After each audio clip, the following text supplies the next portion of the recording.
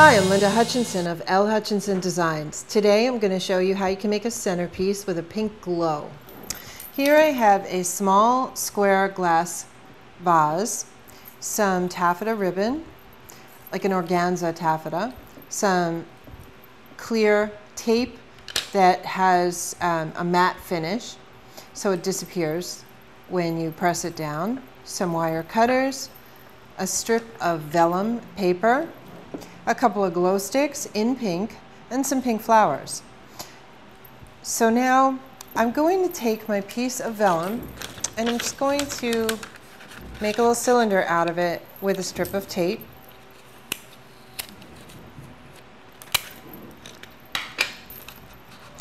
And again, this tape is invisible.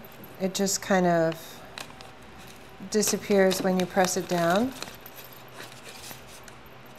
I'm going to place the cylinder in the vase.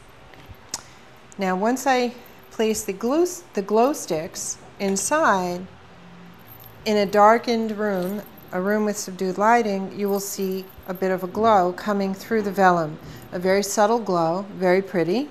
To continue with the pink theme, I'm going to take some of this organza taffeta ribbon and just kind of crumple it up and place it inside the cylinder to give a nice soft effect and hide the glow sticks from the top, but you'll still see them glowing through the side of the vellum.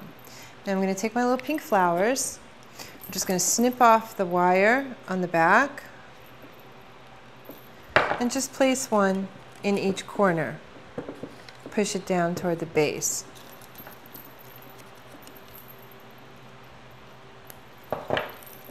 And this is an interesting alternative to a candle centerpiece. Perhaps you have small children around or animals and you're a little nervous about having candles, but you want a warm glow.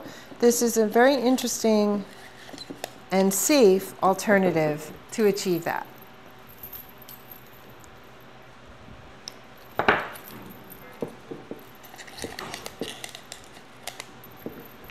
My name is Linda Hutchinson. Thank you so much for joining me. Bye-bye.